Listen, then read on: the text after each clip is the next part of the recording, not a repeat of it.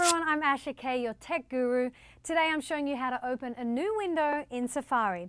The reason you may want to do this is it's great for multitasking, and that way if you're surfing the internet, you don't have to lose any of your pages. You can keep them all open at one time. So what you have to do, go into Safari. For instance, I've been searching for iPad on Google. So here are a whole list of pages I can click on. So what you do is, when you see a link you like, click on it and hold it down, and automatically you'll see an option that says open a new page. And that is exactly what I'm going to do.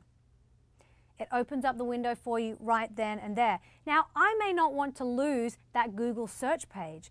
So to go back to all the windows or tabs that I've already opened, you're going to go up to the top of your screen here. On the left-hand side, you'll see a number, which is all the windows that you have open. So I'm going to click on that.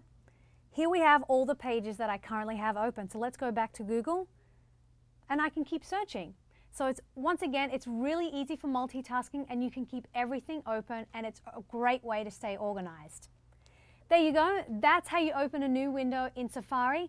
I'm Asha K, and I'll see you next time.